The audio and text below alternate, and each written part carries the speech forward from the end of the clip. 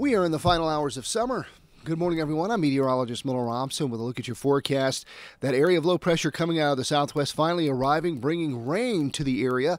We'll have showers on and off today, tonight, and maybe some lingering showers tomorrow morning. By the time the low gets out of here, we could see about 1/4 of an inch of rainfall for most of the Q2 viewing area. Some areas could get upwards of 1/2 an inch. Another big story is going to be breezy today, or at least breezy to windy, especially over on the eastern side of the Q2 viewing area, where we could see gusts in excess of 30 miles an hour. The foothills could see 40-mile-an-hour winds today.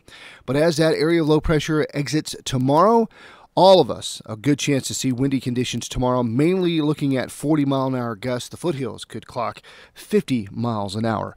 But here's the payoff. High pressure as we get into the weekend. The first weekend of fall is looking absolutely fantastic. We are going to be warming up, trying to hit the 80s by the middle part of next week.